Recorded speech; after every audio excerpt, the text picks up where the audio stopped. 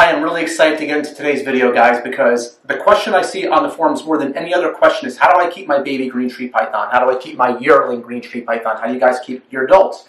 So what I'm going to do today is we're going to go through every stage. I'm going to make it really comprehensive. I'm going to make it really concise and to the point as far as temperatures, humidity, setups, everything you guys need to know. But before we do that, I want to talk about bio setups, because I know people all the time talk about, hey, I would love to do a bio setup for my baby green tree python. And if you say that on the forums, everybody attacks you. Oh my God, no bio setups. But instead of me just saying to you, no, don't do a bio setup, I want to explain to you why you should not do a bio setup, especially if you're newer to green tree pythons. It looks great, right? It looks far better than some of the setups I'm going to show you later as how I keep my babies. But the bottom line, you see dirt, you see a plant, you see a stick. It looks beautiful. I love it. I love everybody's passion out there. The newer keepers coming up, they want to make it look somewhat like a fish tank. You know, they like all the live plants and the rock, and I get that entire concept. But the problem is that in order to keep the plant alive, you need to keep high humidity in the enclosure of the green tree python. And if you do that and you keep high humidity in a small space, a small amount of space, it's constantly going to be humid, and that's only going to lead to a respiratory infection with your green tree python. I promise you it's going to happen. It may take 3 months, it may take 6 months. Eventually, you're going to have a respiratory infection in your green tree python if you keep them in a small biological setup. And you could say, but what if I keep a screen cover? You notice there's a screen cover on here. Well, if you keep a screen cover on it, that helps with airflow, of course, and that's the most important thing, right? Humidity and airflow. The issue is that you will not be able to sustain enough humidity in the enclosure, okay? So as nice as it looks, it's just simply, it's not going to work out. I'm trying to save you guys heartbreak from not doing a bio setup. And then people will say to me, you know, what about like zoos? Zoos have the green tree pythons and biological setups here, but think of the size of the enclosures in zoos, right, guys? It's a lot bigger, and there's more airflow, and that's what it's all about, is airflow. Even in a larger enclosure, like that's commercially available to us as hobbyists, you know, 24-inch cubes or 36-inch enclosures, which I use.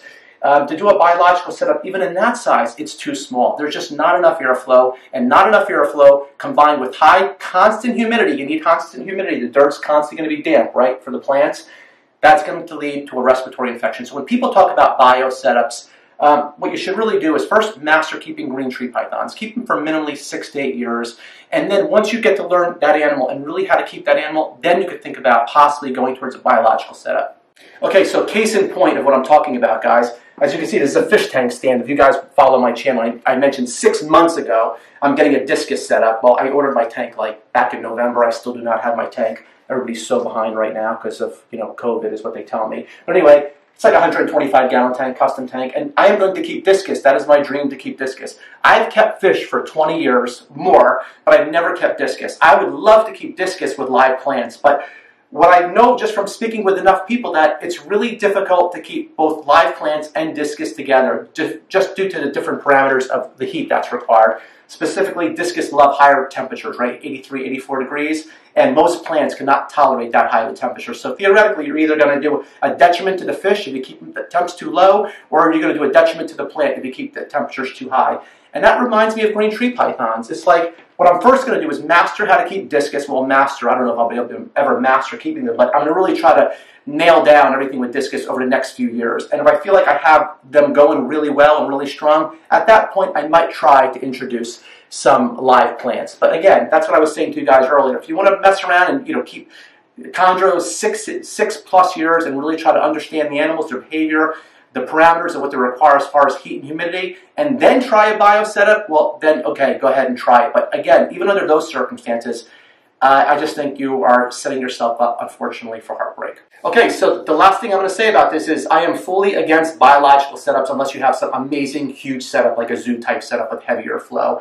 But if you guys don't want to listen to me and you don't want to do what I'm going to show you later in this video, I admit the enclosures I'm going to show you for my chondros are nowhere as sexy as a biological setup. But again, if you want to go against everything I'm telling you and you're just like, hey, I can figure this out, I want to do a biological setup, the only thing I can suggest to you is when you buy one of these spades, make sure you buy one with a handle that's nice and soft, because I just don't want you guys to hurt your hand when you're burying your chondros. Welcome to video number 34, everybody, and I am so excited to get into today's video. But first, I gotta tell you, anybody else concerned out there that we're about to get into World War III? I mean, you guys know what's going on between Kanye West and Pete Davidson, right? God, it's just so scary. Anyway, hey, before we keep going forward, trap talk, podcast, my boy MJ out there. If you don't listen to MJ's podcast, Trap Talk podcast, you should start listening to it. I got to tell you, every single time I am cleaning enclosures down here, I always have MJ's podcast on. I love it. I just love the one, especially when he had Dave Kaufman on. I learned so much about it. If you're a ball python person, especially listen to that one. Dave is a pretty cool documentary that's going to be coming up. But anyway, I got a chance to meet MJ in the October Tinley show, and I just love the guy, and I love his passion, and he loves these animals, and it really comes out in his podcast. So if you're not listening, make sure you listen to MJ's podcast. And one quick pro tip before we jump into today's video. You guys are always asking me, yeah, what are those pieces between your cages? And you asked me if I ordered them from the cage manufacturer themselves. No, I'm going to show you what I do right now, guys. It cost me about $10. All it is black poster board from Michael's Craft Store. I just cut it to size. You can see it's white on the back. I take Velcro. I put a little piece of Velcro on each top, Velcro on the cages, and I do it because you can see all the wires right now, and I just don't want to see the wires. So I just take these little cheap pieces of paper, I attach them to the Velcro, and they don't cooperate when I want them to, and just like that, the wires are gone. So if you guys have that problem at home, just get yourself from a poster board from Michael's Craft Store. You can hide them. So what's the goal of today's video? The goal is I want to take you guys from baby green tree pythons all the way up to adults. I want to show you guys temperatures, humidity, substrates, cage sizes, and I want to just take you and hopefully answer any questions you guys might have and clear up any confusion that might be out there. So why don't we start with babies? So what are we looking at right here? These happen to be Manokwari chondros. These were captive hatch babies over in Indonesia. There were about, I want to say, 9 in the entire clutch. I was able to get 7 of them. They're all yellow babies. And let's look at the setups. First off, you're going to hear the name David Brahms a lot today. All these perches are by David Brahms.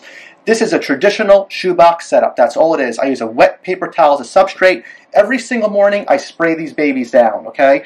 But again, people always ask too, where should I have the heat tape? Should it go on the back of the shoebox rack or should it go underneath the tubs? Honestly, guys, it really doesn't matter. As long as you can have a place where you don't have to keep your water bowl on top of the heat tape. So I keep the water bowls towards the front of the enclosures. The heat is in this particular rack, is in the back. This is a Jeff Roney Boafile plastic shoebox rack. Unfortunately, Jeff Roney of Boafile no longer makes this rack. These shoe boxes are no longer made, so I'm showing you some older stuff, but the bottom line is any shoe box will work, okay? So these are the perches made by David Brahms, Specialty Enclosure Designs. I will put a link on the bottom of this video so you can reach out to David Brahms. All my perches are from David, and I love them. Could you get a coat hanger and use them for like 99 cents? Of course you could. It's always funny to me because as chondro breeders, we're like, we'll spend thousands of dollars on an animal and put them on a 99-cent coat hanger, but it is effective and it does work. And as far as the substrate, you guys can see I use paper towels as a substrate. That is just, I spray it down every single morning, lightly spray each animal every single morning. I spray directly on the animal, and then by the end of the day, it completely dries out. Some people tend to keep their chondros over water, or baby chondros over water. That is also effective. I don't do that because baby chondros tend to defecate and spread urates almost every other day, and you'd be constantly cleaning and scrubbing these boxes every other day. So I found it more effective if I just, for baby chondros, I use the paper towel, damp paper towel on the bottom. Temperatures in this enclosure, guys, are 81 to 83 degrees. Animals this size, I'm feeding, again, these are about 2 months old. They're all getting small pinky mice. I feed them like every 5 to 6 days because at this age, I'll tell you, they burn through food. And why do I spray them down every morning? Well, I spray them down because it gets the humidity up in the enclosure, but more importantly, humidity and hydration help baby chondros prevent them from prolapsing, because that is a big problem with baby chondros. They tend to prolapse. We know now, after keeping them for many years, that really prolapsing occurs for 2 reasons. The first is dehydration, and the second thing is it comes from eating pinky mice, because a pinky mouse or a pinky rat would be too big for these babies, but there's no substance to a pinky mouse, right? It creates almost a loose stool, but commercially available, we don't have many options where we can feed baby green tree pythons, so we have to feed them pinky mice, and we feed them fuzzy mice as they get bigger. Fuzzy mice are far better because there's cartilage with a fuzzy mouse, and there's fur, and there's just more roughage in the animal's diet. And when there's more roughage, it just tends to create, or it just really helps prevent any prolapsing. So again, We're going to keep them hydrated because we don't have much of a choice as far as what we could feed them. We're going to feed them pinky mice, but we could at least help prevent the prolapsing by spraying them down, misting them every day. Because remember, in the wild, what do these guys eat? They'll eat small frogs and they'll eat small lizards. Both of those animals have cartilage, they have bone matter to them, so at least when these animals defecate, it's not as runny, right? Because there is some roughage in their diet. So again, 81 to 83 degrees. I spray these animals down directly every morning. I keep a little water bowl in the front. I feed them every 5 to 6 days pinky mice. And this is basically how these guys are going to sit for, I'll tell you, the first 8 to 12 months of their life. So your baby chondro is now 4 months old. So all these guys are now 4 months old, and they are eating fuzzy mice. For you newer keepers out there of arboreals, I would suggest highly that you do not even acquire a baby green tree python until it's minimally 4 to 6 months old. At that point, I would say it's established, because even those babies I showed you earlier, sometimes they'll eat, sometimes they won't. They still take a lot of teasing. And one of those little babies actually had prolapsed on me not that long ago. It's perfect now, but if you get unestablished babies, it could be problematic if you're a newer keeper. So again, this size is 4 months old, and I would highly advocate getting animals that are minimally 4 to 6 months old. But you can see, it's the same exact setup, guys. They're in the same rack. It's a baby rack. Those same perches by David Brahms. David can make those perches for you any size enclosure you have. You tell him exactly what you need. David can make them. You go to his website and you'll see them all, what's available. Again, damp paper towels as a substrate, water bowls in the front. On the high end, we're talking 83 degrees. Towards the front of the container is probably 80, but overall, you're talking 81 to 83 degrees. I find those temperatures to be perfect. You might speak with somebody who says they don't miss their chondros down in the morning, or you might speak with somebody who keeps their animals at 85 degrees, and maybe that works for them, and that's great. I am not saying what I am doing is the only way, but this works best for me, and it's been really effective for me, so I'm going to continue down this path of 81 to 83 degrees. With the misting in the morning. And at this size, guys, again, they're on fuzzy mice. And I love once they're on fuzzy mice because the probability of them prolapsing once they're on fuzzy mice, even though it's a larger meal, because there's the fur on them and the bone, it's just less of a chance that they're going to prolapse at this age. However, I still have the humidity going and increase the humidity by spraying them every morning because I don't want to take that chance. So again, higher humidity, and by the end of the day, even though I spray them in the morning, each of these enclosures, these small enclosures, will dry out by the end of the day. So again, these are 4 to 6. These are 4-month-old animals, but again, I would say from a baby up until 8 months old, you can keep them in these little shoe boxes. It maintains high humidity. You can manage your parameters really easy because it's so small. The animals thrive. They shed in one piece, and it's just a great way to keep your young baby green tree pythons. Hey, guess what? That baby chondro you got a year ago is now a yearling because it's kicking butt because you guys watch my videos. You know exactly how to raise them. So with that in mind, let's see. This is exactly a 12-month-old, a 1-year-old green tree python. That was a red baby. That's a pure Manokwari animal. So how do I have it set up? Well, for a yearling, you know what I want to show you guys really quickly? Look at the difference, how much they grow. That's exactly 4 months old. And that's exactly 1-year-old. So you can see, even though they don't grow as quickly as some other species, they put on some size pretty quickly in that first year. And you can see the difference in the perch size as well, which is really important. We'll talk about that shortly.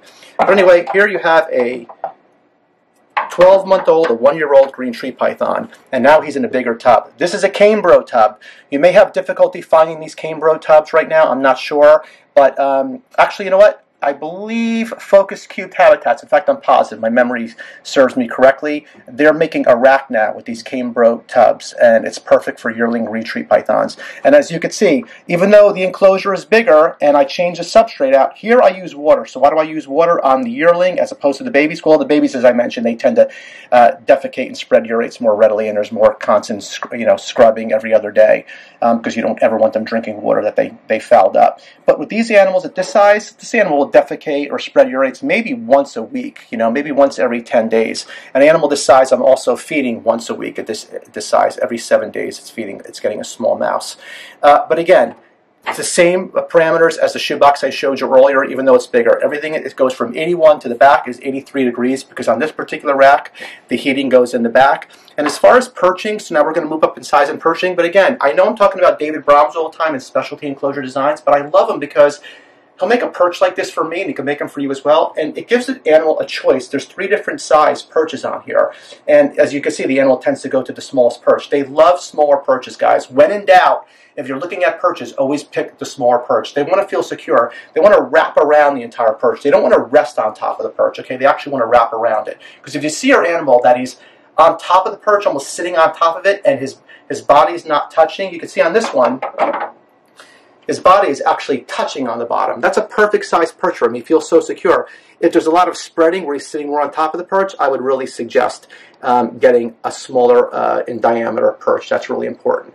But again, so here's your yearling animal set up 81 to 83 degrees. And really quickly, I want to show you, if you don't want to go with the cane grow rack, which is totally fine, they tend to be a little bit pricier. Here's a traditional, this is a 12 quart, but they make them in 15 quart as well. Rubbermaid tub. This is also really effective. Again, I have the Perch by David Brown special that fits especially in this particular tub. The water bowl is in the front. It is away from the heat. And this particular rack, the heat stays towards the back. But it would be 81 towards the front, 83 towards the back. The animals thrive under that. I keep them on damp paper towel. Again, my preference is the cane grow rack. That's why I have it. But again, damp paper towel, when I mist it down every morning, I would mist it, but I wouldn't mist the animal. Once they hit about a year old, I would not mist the animal directly. At that, I mean, you can. There's no downside to it, but I would mist the back of the enclosure where the heat is by the paper towel, because that will increase your humidity. And by the end of the day, that humidity will dry out. Just like if you think about the rainforest, it tends to be really wet in the morning, and by the end of the day, it dries out. I'm trying to duplicate that same thing in a tub. There's also air holes in this for some airflow. But either one of these for a yearling size animal is perfect. So again, for the first 1 to 8 months of its life, we're going shoebox. Once you hit that 8-month mark around that area, then we're going to go into a cane grow tub, or we're going to go into a 12 to 15 quart tub. Either paper towel, damp paper towel as a substrate, 81 to 83 degrees, 1 small mouse every 7 days. And that's pretty much it. So why don't we go now to a 18-month-old animal.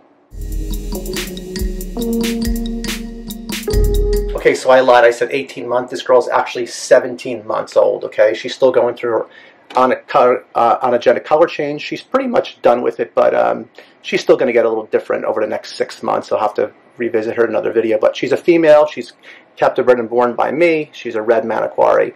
So what size perch am I keeping this animal on right now? This is a 3/4 inch perch, and I think that's perfect for a animal that's, once it hits about that, 18, as I said, she's 17 months, but about that 18-month mark.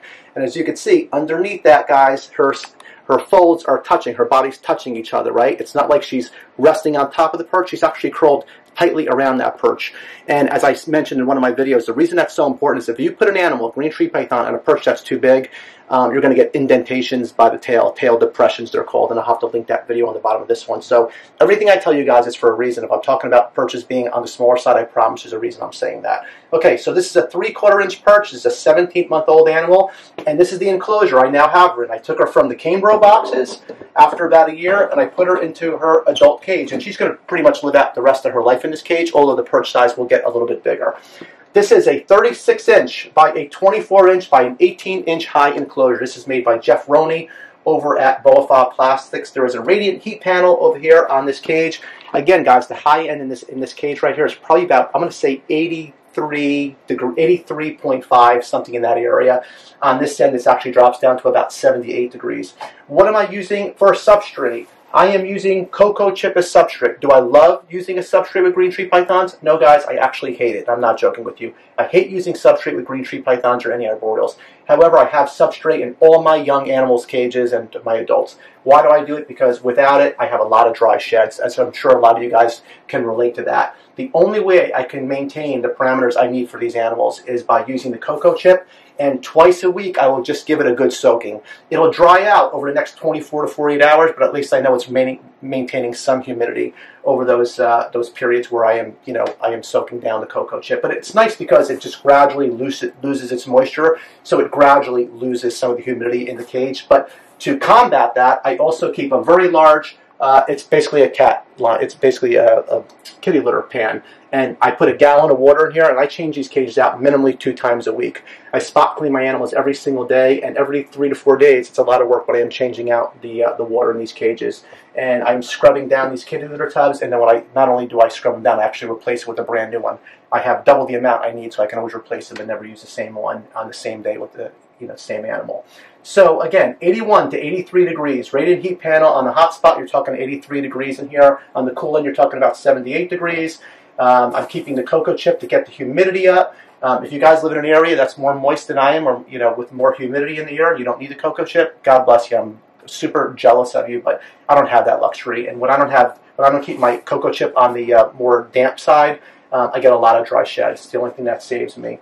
An animal like that size, 17, 18-month-old, I am feeding her 1 adult mouse every 7 days. And at this age, what's so nice is they burn through food from 1 to 18 months. This is when she'll start to slow down a little bit. So I take advantage of those growth spurts, which is why I feed my babies every 5 to 6 days. I feed my younger animals every 6 days. It's when about to hit the 18-month mark where I'll slow it down to about once every 7 days. As adults, I'll feed them maybe once every 2 weeks.